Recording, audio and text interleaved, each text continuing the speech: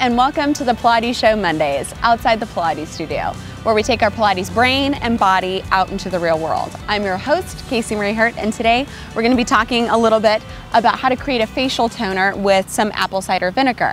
Now, I don't know about you, but when the seasons change, my skin absolutely changes with it. And I talked a little bit before on the last Pilates show that I did with apple cider vinegar, how you can really normalize and neutralize your body from the inside out. And that's step number one to really healthy skin. Now, step number two is to actually use the apple cider vinegar topically on the skin. It can help anything from rosacea, which is something that I work with a lot. This has been incredibly helpful for that.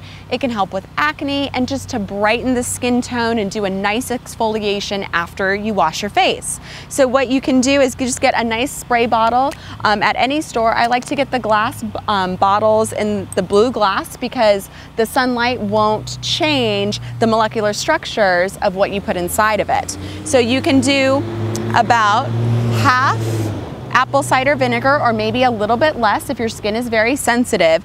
And then I fill up the rest of it with this nice rose water. It smells good. It kind of cuts some of the apple cider vinegar smell. It's very nourishing and calming for the skin. Rose is amazing for your skin, deeply hydrating. And so you just put it in the spray bottle, you shake it up, you spray about 5 to 7 sprays onto a cotton puff and wipe it on the face. You want to stay away from the eye area, not get too close to the mouth. And it does smell a little bit pungent at first, but it really does go away very quickly. You're not going to be walking around smelling like apple cider vinegar, but it's a really nice way to perk up and brighten your skin quickly.